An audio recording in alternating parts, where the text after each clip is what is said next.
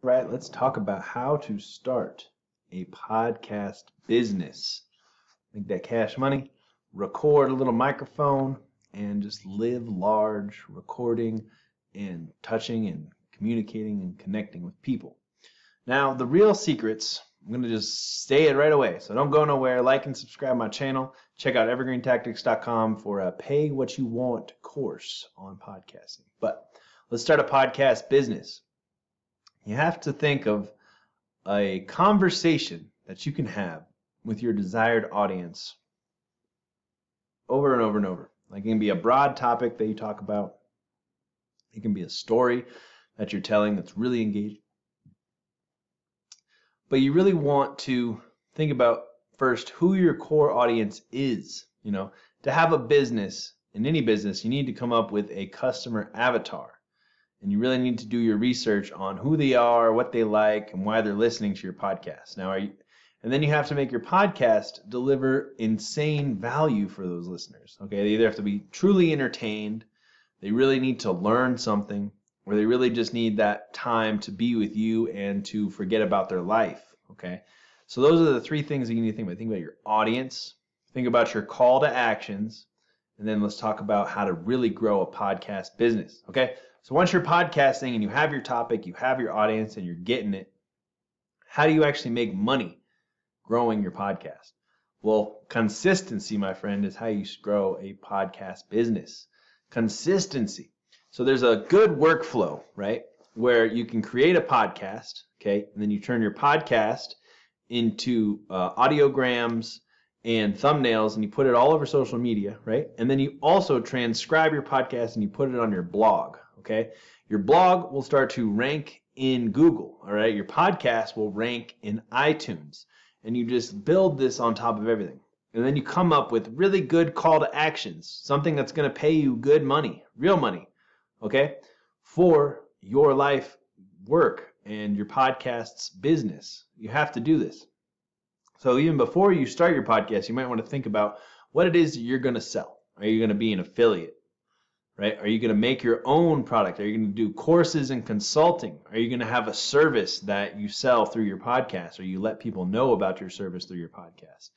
Are you going to sell merchandise? Are you just going to make hats and shirts? Are you going to ask for people on Patreon? Are you going to write a book and you're going to sell your book on your podcast? But you really have to think about it beforehand, okay? Because if you monetize from the jump, that's how you're going to make a lot of money, because you're going to grow your podcast with your audience, and you're going to have this call to action, right? This call to action is going to get people off of their podcast, and they're going to come to you, and they're going to listen, and they're going to buy from you for your podcast business, okay? All right, so let's talk about the customer journey for your podcast business. So people are going to be listening to your podcasts, and you're going to be building a lot. And if you take my course on evergreentactics.com called Podcast Promotion, I show you how every episode you put out, you can reach thousands and thousands of people without having a large social media, without having an email list, without any of that stuff. Like, that doesn't matter. It just matters that you create great content, you optimize it, and then you put it out there. So if you're going to think about your customer journey, right? Your customer is listening to your episodes. They're digging it. They're building a relationship with you. They hear your voice, and then they hear your call to action, right? What are your call to actions going to be? Number one, opt in for your newsletter. So that means going to your email, going to your website, putting their email in, all right? That's kind of The best way to do that is to give them a really good lead magnet, something that's worth something to them, so that they opt into your list. And that's a way that you can make a lot of money, by having people opt into your email list and then selling them affiliate products or selling them your own products once you have them in your email ecosystem, okay? But what works better almost is you do something where you get this app called Textiful, okay? Textiful, and you have people text. You get like a 5-digit number. You text it, and then you send them, they get their information SMS. So that's 2 ways that you can grow a list, and then you can start marketing to them that way. Another way is that you just have people go to your website, right? They listen to the podcast. You tell them every week, hey, go check out my blog. Go check out my website. I got some really great stuff on there. Opt into my newsletter, whatever it is. They go to your website, right? And they either buy what it is you're trying to sell, right? Or they hop off. What happens, though, is when they go to your website, you mark them with a pixel, with a Facebook pixel, a Google pixel, or whatever, and then you remarket to them whatever you're trying to sell. Okay, think about how powerful that is. Because most people that listen to podcasts listen the whole way through. Okay, so they got their headphones in, they're listening, or they're in their car, or they're at the gym, or they're going for a walk or a run, or they're in their house talking to their Amazon Echo while they cook dinner or whatever, you know? They're listening to your podcast. They're listening the whole way through. So they might not hop in the first episode, but if you stay consistent, let's say, they say it takes about 4 episodes for someone to take action, okay? But why is this so powerful for you? Because unlike, Facebook where they just jam ads in your feed, or YouTube where they have ads that interrupt videos, or Google where they have pop-ups and everything, the customer for a podcast is listening, and then when they finally do go to your call to action, they are taking the action of actually going to it and looking on their phone and going to your website. You know what that means? They're halfway sold already before they get to your website. Super powerful for you, okay? But you have to think about that. You have to think about the customer journey. So they're going to listen to your podcast, and then they're going to take the action to go to your website to buy what you're offering. Now, the other way that you can do it is you can come up with a really good lead magnet or a really good product ahead of time, and then create the content, create the episodes where you are targeting keywords, targeting that audience, and you are driving them back to your website for the irresistible offer that is related, okay? This is an incredible way to have a good business. So you just have to get good at creating digital products, or getting people, or email marketing, right? Or retargeting, okay? And then the last way that you could be making a lot of money is sponsorships. Now, I always recommend that you first sell your own products, because then you're keeping all the profits. If you're doing a sponsorship, you're only getting a small percentage of the profits of your audience. Okay, so you got to think about that. But it's just another way to keep creating podcasts and get sponsored. Now, once you have a good niche for your podcast, and you know what you're talking about, and you have a big audience for your podcast, people are going to want to work with you. Okay, on average, for every 1,000 downloads you get, you can make anywhere from $20 to $100. Okay, so let's say in the middle is about $60, right? So you get $60 for every 1,000 downloads, and you get about 1,000 downloads per episode. So then you're making $60 per episode. But then you stick with it, you get to 10,000 downloads per episode. That's $600. If you did one episode a week, that's $2,400 a month.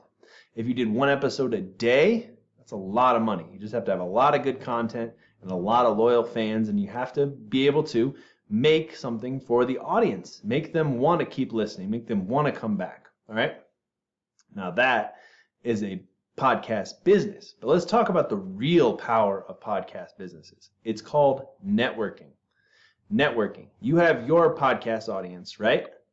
And then you have another podcaster who has his own big podcast audience, and you guys come together for a collaboration where you guys just talk about a certain subject that your audiences would love. You swap audiences now, right? Everybody hears your podcast, and you can get really big really fast. So then let's say they have a book, you can get a commission off of that. Let's say you have a huge audience, and somebody else has a book. You can charge that person to come onto your podcast and share it with your audience. This is another way to monetize and create a podcast business. The power of collaboration, though, is what I'm trying to get at. It's a huge enforcer and a power of podcasting. People that podcast already have all the equipment. They know how to be respectful, and they have large audiences. If you want to sell something, just go on other people's podcasts. And then once you have a big enough podcast, you can charge people to come onto your podcast. And you can charge people from day one to be on your podcast. There's people on Fiverr that do it all the time. Another great way to make money, okay? So the way that you can make money is people opt into your email list, and then you email market to them. SMS marketing, okay? You sell your own products, your courses, your services, your coaching, your merch, your books, whatever else you can think of, okay? Your art, These are great ways to monetize your podcast because you have very good listeners that are fans of you now. This is how you build fans. A fanocracy is really how you build an awesome podcast business. The next step is you start to go on an interviewing tour, okay? You block out about 2 weeks and you just bust out as many freaking interviews as you humanly can in those 2 weeks, and then you edit them and then you put them out, every week or every month, one of those interviews that you have, and you've got content for the next year, okay? And you can make tons of money doing that. Lots of connections, lots of ways to grow your audience and connect with more people. All right?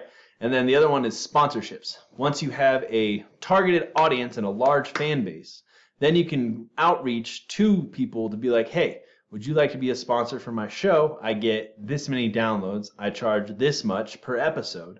I recommend that you buy 4 episodes each. Boom. Podcast business. All right? And this is just another great way to sell anything you want and talk about anything and get your message heard, all right? But these are just ways that you can start a podcast business. Another thing is you can sell affiliate products. Affiliate products are great, but you have to come up with good affiliates for podcasting. One of the biggest ones is Audible. You can sign up on Amazon to become an Audible member, or an Audible affiliate is what I meant to say, and then they already have ads that you can put on your podcast that drive people straight to Audible. And then they just have to go to your blog to get the link, or they have to use your coupon code or something like that. And boom, Audible. People are already listening to podcasts. They probably listen to audiobooks. Great way to start your business. Other affiliates that I recommend is get some high-paying affiliates. ClickFunnels is a good one because ClickFunnels charges people $99 a month. But if you become a ClickFunnels affiliate and you sell ClickFunnels, then you can get $40 per month. That's reoccurring income. It's a great way for everybody to win. I don't use ClickFunnels, but that's just the idea I want you to have of if you're going to pick affiliates, okay? And then another way that you can do affiliate stuff is if you are an Amazon affiliate, any product on Amazon, you can start making money by being an affiliate. So what's some cool way to blow up your podcast is you do book reviews or you do movie reviews, and then you sell the product you're talking about or doing a review on your website, and you tell your audience to go to your website if you're going to buy the book. Please buy it through my affiliate link. All right? These are all amazing ideas, and there's so many more ways to monetize your podcast that I talk about in my course. Go to evergreentactics.com, podcast promotion. It's a pay whatever you want course. So go there now, at least check it out. All right. I hope you guys have the best luck on your podcast business. Go to evergreentactics.com if you want to learn more.